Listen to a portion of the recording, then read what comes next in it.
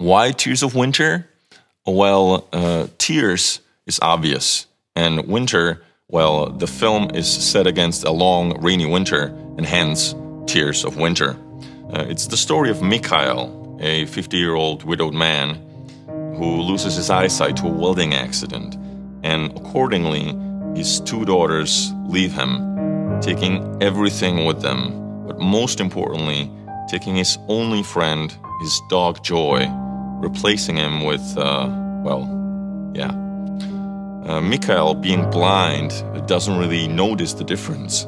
In fact, he spends the entire winter warming up to him, cuddling him, bathing him, not knowing that Joy is only the remains of his best friend.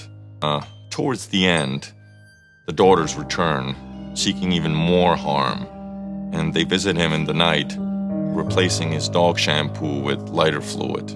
When you soak a dog in lighter fluid, it's an accident waiting to happen. There's nothing left of the dog, like it just burns down completely, except for the nose, because the nose is metal, so there's a piece of nose at the end of the leash.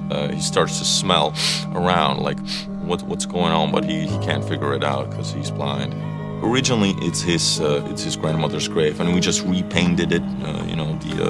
The guys from our department just did a little like a dog logo and stuff like that. So in the movie, it's a dog's grave.